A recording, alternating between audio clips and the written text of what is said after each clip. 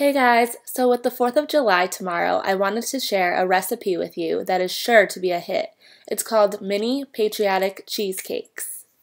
First you will need 1 cup of crushed graham crackers, 1 cup of granulated sugar as well as 2 teaspoons divided, 3 tablespoons of butter, vanilla extract, 3 eggs, 3 packages of cream cheese, a package of cupcake tins to form the cheesecakes. You will need 1/2 cup of strawberries cut in half and 1/2 cup of blueberries. You can also use 1/2 cup of strawberry marmalade or jam as an optional topping for added flavor.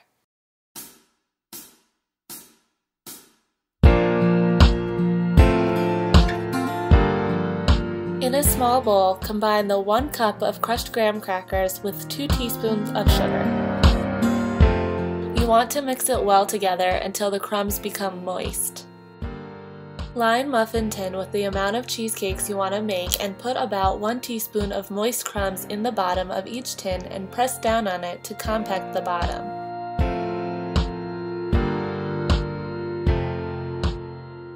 Pour 3 packages of cream cheese into a large bowl. Then add 2 teaspoons of vanilla extract and combine the remaining sugar.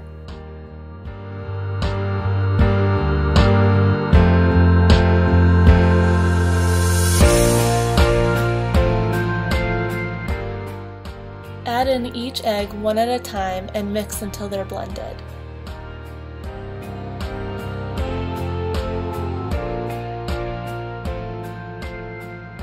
Scoop the batter into your prepared cupcake tins and layer it on top of the crushed graham crackers.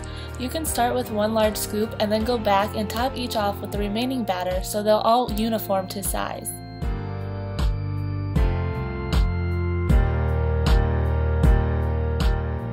Place them in the oven and bake them for 25 to 30 minutes until the center is almost set.